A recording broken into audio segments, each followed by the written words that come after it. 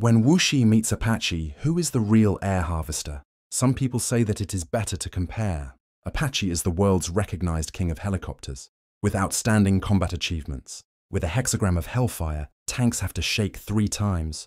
But you may not know that the birth of Wushi really has something to do with Apache.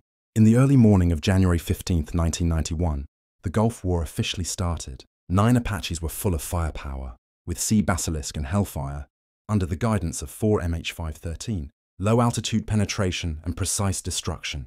The Iraqi radar war directly opened the way for hundreds of fighter jets. At that moment, the whole world knew that gunships could be so fierce. And it was from this war that China really realized the value of gunships.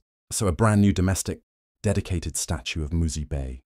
The Muzi Times Thunderbolt first flew in 2003 and entered service in 2012, although his physique was a circle smaller than Apache's. He had the back-cutting oil and used a new generation avionics system with digital fire control, information perception, and precision strike capabilities. To put it bluntly, Apache was a veteran with outstanding combat achievements, a cutting edge in the time of martial arts, and technology was online. You might say that the Apache is strong in resistance to attack after being armored, but it cannot withstand the front-facing steel in the time of martial arts. That's right, the Apache's maximum takeoff weight is over 10 tons, and it can resist attacks, so it belongs to the heavy-armed helicopter.